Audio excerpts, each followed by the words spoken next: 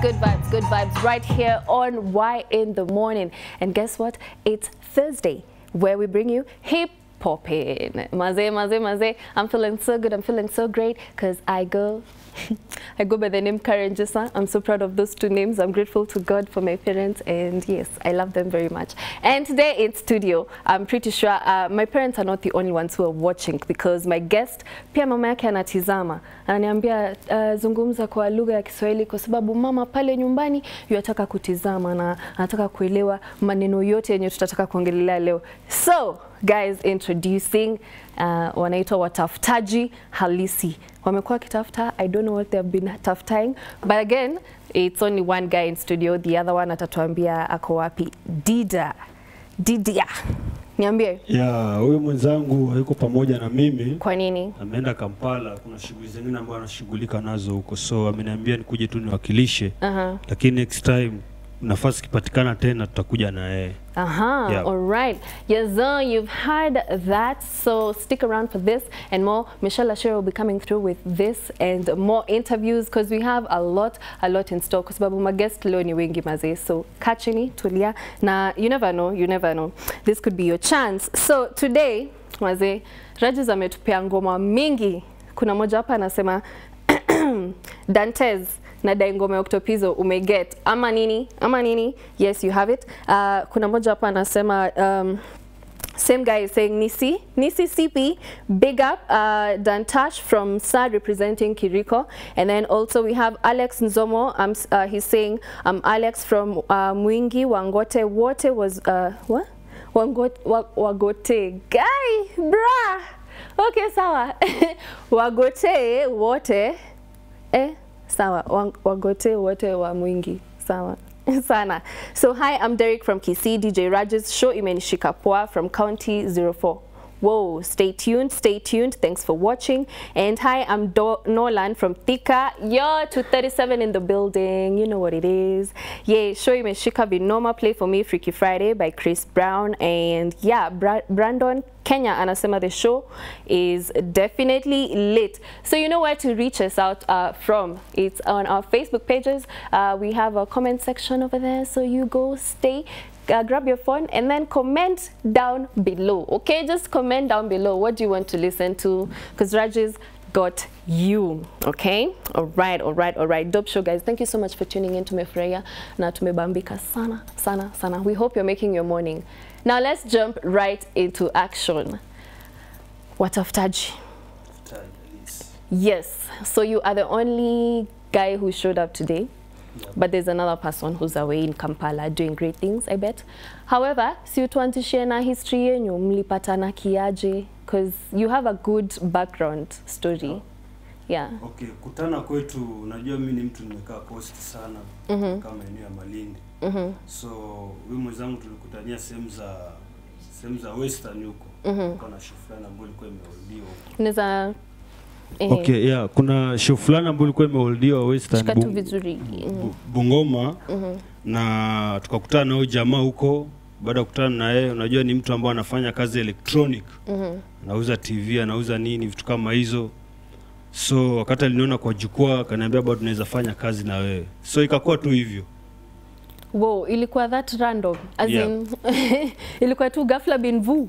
Yeah, unajua sasa kwa show, unajua ukienda kwa show unakutana na watu tofauti. Kama sasa unaweza kuja mahali kama hapa na unakutana na msee, akwambia ni aje bana, nataka tufanye kazi na wewe. So hauwezi poteza ile wakati wako. Inabidi ushughulikie mara that. I like it, because young people wana delaying sana. Kwanza mimi personally, procrastination is something else. It's another story. So mlipokutana, mkaelewana after the show, mlifikaje studio? Okay, kufika studio, unajua hatufanyi muziki yani ile mtu anaandika vitu zake na anaandika vitu zake. Lazima mkutane pamoja, mjue ni kitu gani, ni ujumbe gani ambao mnataka kupelekea mafans. Kweli. So ikakuwa tu hivyo. Yep. Ikakuwa tu hivyo. Wow. Na tukatoa tu ngoma na yeye. How many songs do you guys have so far? Nyimbo tuko nazo nyingi. Hata Jumamosi na Jumapili tuko na video shooting 2 ambazo ni ngoma zetu mpya, ambao moja inaitwa Badman na nyingine inaitwa Kamatia Chini. So hizo tu ngoma ambazo tunaenda kushughulika nazo video, lakini ngoma ambazo tuko nazo jumla ni 8. 8. Mbili ndio tumetolea video ambayo inaitwa Iko Nini. Iko Nini. Alafu na nyingine tumefanyia Grandpa Record ambayo inaitwa Dunga. Dunga. Yeah. Kwanza Dunga imenibamba sana by the way. Unaweza tuelezea style ya Dunga. How is the style of delivery? Yani mlipokuwa pale studio, yani what motivated you, what inspired you kuleta, you know, hiyo beat na hiyo melody na those vocals together? Okay, mimi nakumbuka hiyo wakati tulipokuwa Grandpa, Rafiki tuletea beat. Akatuambia hii beat mnaweza work nayo. Akasema tunaweza work nayo juu wasikilizaji wanataka tu maneno. So baada ya kutupatia, yeye ndo alitupatia beat, hatukutengenezewa beat. Alitupatia beat. Tupatia beat, sisi tukakaa chini, tukaanza kutafakari ni kitu gani ambacho tunaweza fanyia hiyo beat. So ikakuwa tu hivyo. Yep. And you guys started off with one goal, one agenda. Yep. Which is mlianza muziki ili msikae tu hohehahe. Sati kukaa hohehahe, unajua muziki ni talent. Yeah, kuna wengine wanafanya muziki tu juu ya kujifurahisha alafu wanapotea kwa muda. Lakini ni talent, ni damu iko ndani. Yep. So tell us about Iko Nini. Yani Iko Nini. Okay, Iko Nini ilirekodiwa wapi? Okay, Iko Nini ilirekodia Kisumu na studio inaitwa Total Vibe Record ambapo producer alikuwa Zealous Boy. Na Iko Nini inamaanisha mambo mengi sana. Kitu ambacho unaweza fanya hata mimi naweza fanya. Kitu ambacho unaweza nunua pia mimi naweza nunua. So hakuna vile unaweza nitishia na kitu na ile pia mimi naweza fanikiwa wakati wangu. Yeah, Iko Nini. Inakaa ni kama mliandikia msee fulani like sio msee fulani, nimekuambia kwamba muziki ni talent. Unajua muziki unaweza imba chochote kile una feel. Unajua watu saa zingine wanaweza kaa chini wakafikiri maybe ni beef lakini sio beef. Yani iko nini? Unajaribu kuexplainia watu iko nini? Yani wapate kuelewa, lakini si hata kwamba unachongoa mtu ama maybe uko na tatizo na mtu yoyote yule. Alasha. Iko Nini kuna remix ina come through collabo ama? Okay, hatuna hiyo mipango saa hii. Sasa tuna focus kwa video ambazo tunaenda kutoa Jumamosi na Jumapili.